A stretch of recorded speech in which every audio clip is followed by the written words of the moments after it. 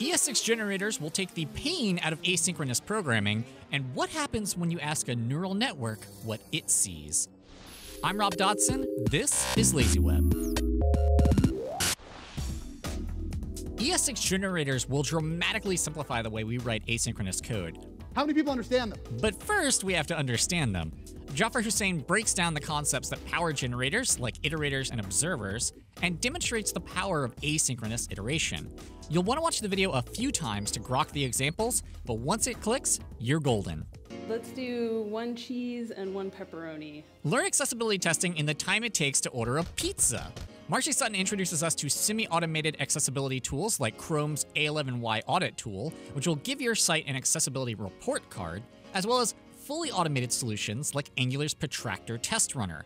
The talk also demonstrates what a unit test for accessible attributes should look like.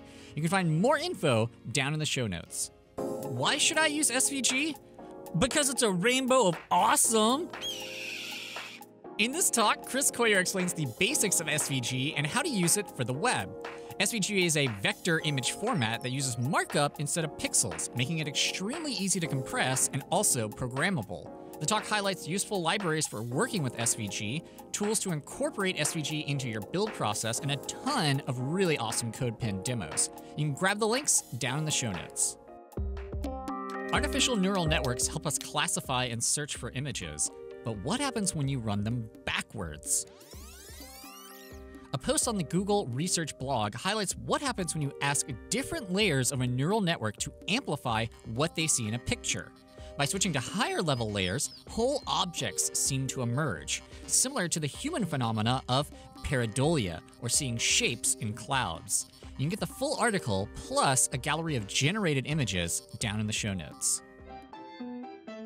Offline caching means content is instantly available on any connection, but what about pages that aren't in the cache yet? In this video, Jake Archibald demonstrates the new background sync feature in Chrome Canary. Background sync lets you download content even when the page is not running in the browser, and then later notify the user that their content is ready. The offline web wins again.